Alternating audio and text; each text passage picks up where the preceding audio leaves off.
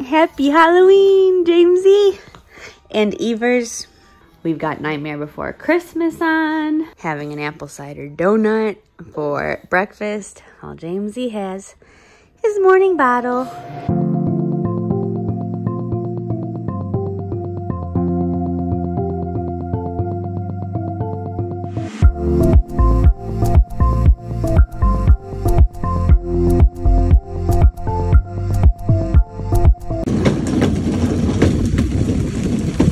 Is this a fall kid or what? Got his Brookhart jean jacket on, in his car, walking down a sunny leaf road. Happy Halloween! We're going to get a pumpkin to carve. So, we tried going to a pumpkin patch yesterday. We didn't put up a vlog from yesterday because it was a failure. It's everywhere we looked. We were helping out the Sickards at their house. Went to a pumpkin patch. It was closing in 10 minutes. I thought I broke my finger. Went to a family party. I didn't break my finger. And we just didn't pick up the camera enough, to be honest. But it was kind of like, we were busy. It would have been more of a piecewise vlog than anything. Right. So yeah. So that is why we have to go to Jewel's to get a pumpkin, and we're carving it on Halloween. Which is great. Yeah, we're just making it work. It's fighting Sarah in her traditional aspect because her entire life she's decorated the day before. I've done things a certain way, but well, we're in charge. Yeah, we're embracing it. We're in charge. We're in charge of this. Who's sending? This is a pumpkin patch experience, right? And these are good pumpkins. Like, look at that one right there. Is it? That's it. That's massive. But that's a nice. That's got a better stem. Look at the little cute twist that stem has. Yeah, that's true.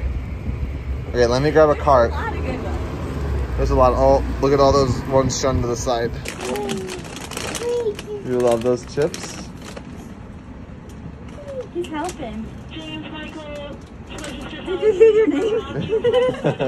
You gotta go to register 5 and work. I forgot we can get a homemade taco that Christina requested. All right, change of plans because we're city slickers, but we've never experienced a children's Halloween in the city. Yeah. So when we were on the way back from the Jewel, we saw a bunch of kids and parents going trick-or-treating, and Sarah's like, oh, that's like the business trick-or-treating started now. And like we live way in a more like condo apartment set of streets. It's not like a block of just like houses. Or even like a block of like residentials and residential 3 flats like where Christina and Grant live just about a half-mile away. Right. So like that would be even more like welcoming to door-to-door trick-or-treating. So I think now, since it's only until 1, we're gonna get James in his costume now. 1:30, so it's like a 2-hour. So we are going to Christina and Grant, so we will get like the residential trick-or-treating later, but like James really is only 1. Yeah. He's got a really cute costume though, so we're gonna go trick-or-treating. But we'll start here, carve the pumpkin, get ourselves ready, and then head. We're getting James dressed up in his full costume, and we're gonna final costume reveal. Gonna see if he will keep these gloves on. First time he's wearing finger gloves like this. What the Not so sure. You like them? What do you think? Our first stop is our local Starbucks. Today they're doing the Little Lakeview Monster Crawl. So these are all official stores that we can go in and trick-or-treat at. You did your first trick-or-treat, James? We did it! They thought he was a Teletubby. James, like, he keeps looking at all the kids. Oh, you got candy in your bucket. Now we're at Big City Optical. Isn't it so fun? You literally just say trick-or-treat and get candy. That's how it works. So I'm adult enough for this baby, but I'm not adult enough to get the fancy adult bags they're giving out for the bank. Oh. All right, they're going off to Lakeview Athletic Club. See what kind of candy they got. I don't want to jinx it, but he's kept his gloves on. And his hat. And his hat. He's been wearing hats more often, so maybe. This is turning out to be a lot more fun than I thought. There's so many people on it. Like, we've never done city. It's just so bustly. Yeah. Trick-or-treating before. And James is like staring at everyone's costumes like he saw Buzz Lightyear and he was like, no way. Wow, Wow. I got the trick or treat in that one too. Oh. Whoa, look at that hair. Wow, look at that haul. Yeah, baby. Woo! We thought your first Halloween was gonna be a year ago, but this was a pretty good first Halloween. Alrighty, these two are starting the pumpkin, eating some Fiesta dip, got spooky sounds on, and I am making my mom's chili recipe. So Christina wasn't sure if she was gonna be able to cook the chili tonight because we are going there for dinner because of the state of her kitchen. So I said I would just make it and bring it. Well, now she's been able to make it, but I was kind of like, then I got my heart set on making the chili and like having leftovers for the next few nights. So I'm still gonna make it today. It is our Halloween tradition. Eat chili there and then eat chili the next few nights. So you start with a medium onion, olive oil, salt, pepper, and I have minced garlic, but you could use shaky garlic. And then a pound of whatever meat, potatoes, whatever you want to use. I've done like raised cauliflower before. My mom's recipe would typically just be ground beef. We actually bought Impossible beef, which I've never cooked with before, so we have Impossible. I've done potatoes. You could really use any meat that you want, or anything that'll give it a little bit of heartiness. Even though this is Impossible meat, I have not browned meat in so long. This is so weird. What's in there?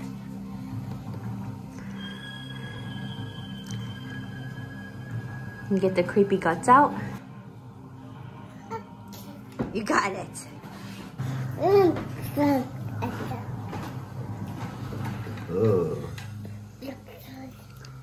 Oh goodness. I got it. That's what it sounded like. All right, then up next are 2 cans of Brooks chili beans in sauce. It's very important that they're in the sauce. And we got spicy. And then you throw in a decent amount of chili powder, stir it up, and then you wait until this gets bubbly until you add the next ingredient. Okay, we're bubbling, so I added in a can of tomatoes, diced tomatoes, and then probably like half a tablespoon-ish of oregano. And again, stir it up and then wait until it's bubbly. Oh, when your child's just big enough to have a sucker. He had his first one last night at our family party, and he did really well with it. So he saw one today and was like, I gotta have it. We're somewhat cleaning this pumpkin. Before we get the designer's eye on there. And Sarah designs it, I cut it. What kind of face? You saw one down the street that you were like classic-y with like a rounded tooth out of, or like the rounded moon out of the eye or something maybe. Oh, okay. Okay, so we got a can of tomato sauce. At this point, even though it's a little hot, take some out of your spoon and taste it and see if you need to add any more like oregano or garlic.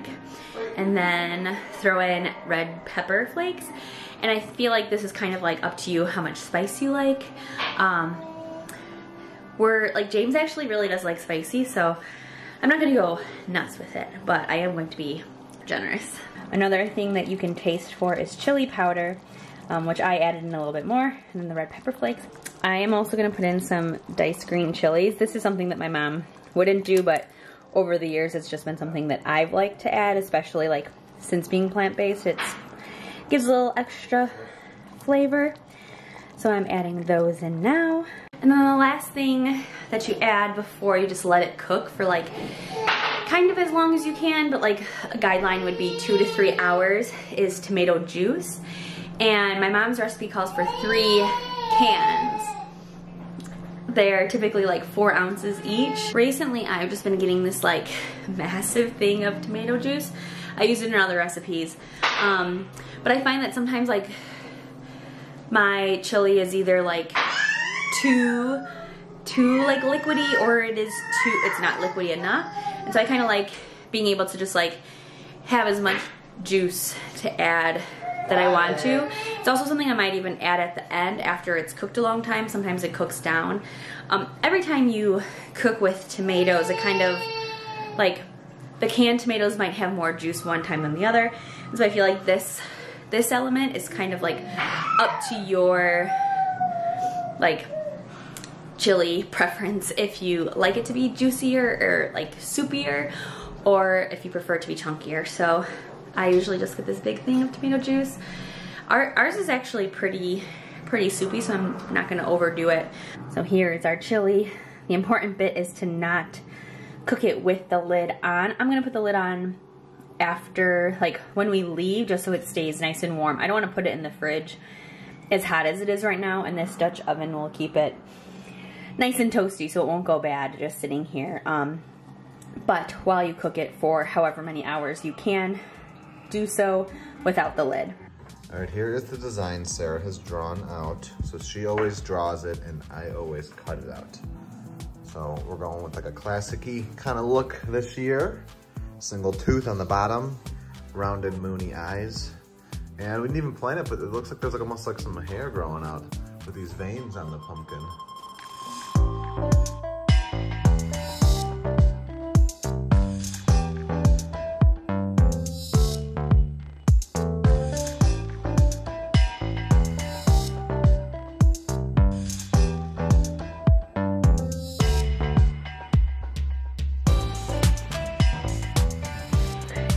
How's it going?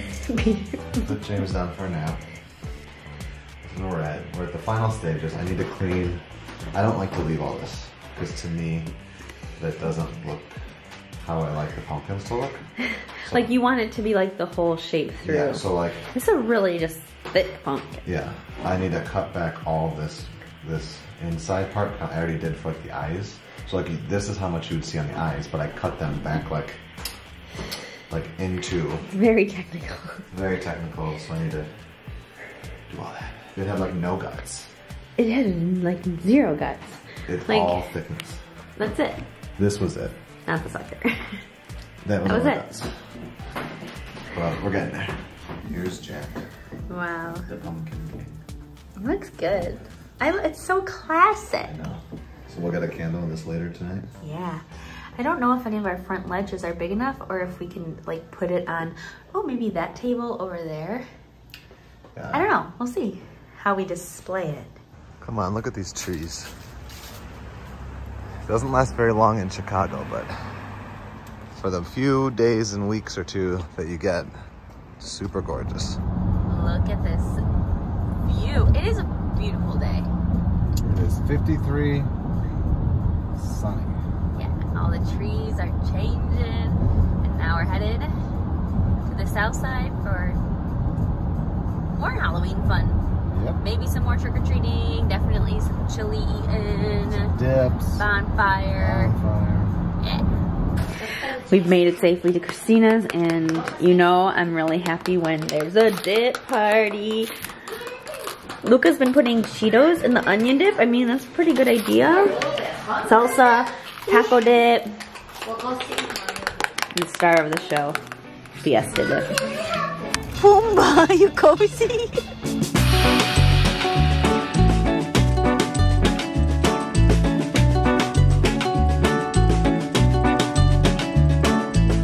All right, these are Sarah's dogs. Perfection. Looking delicious. Grant? Yeah.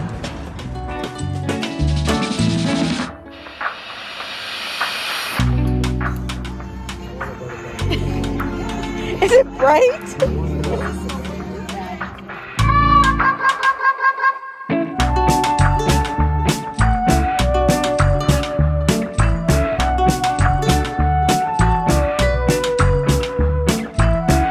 We're back after trick-or-treating, reading some books. Right? You love the 5 Little Pumpkins?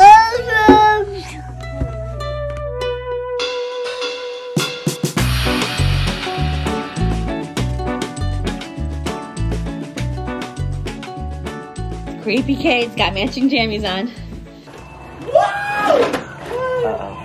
Ready? Cheese! Woo! Jamesie. Happy birthday to you. Cha, cha, cha. Happy birthday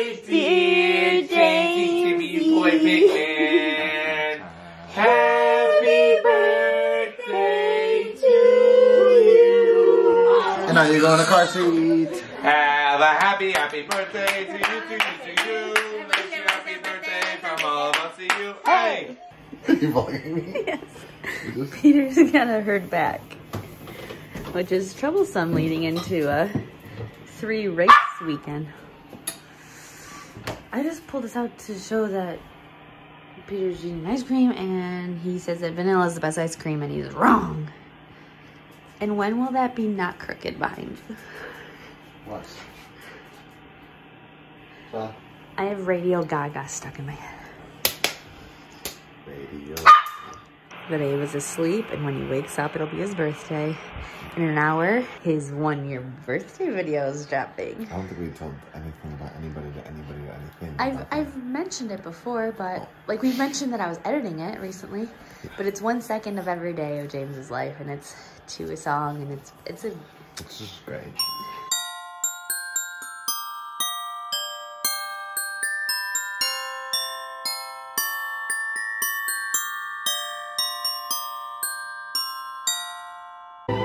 We know what our goals are.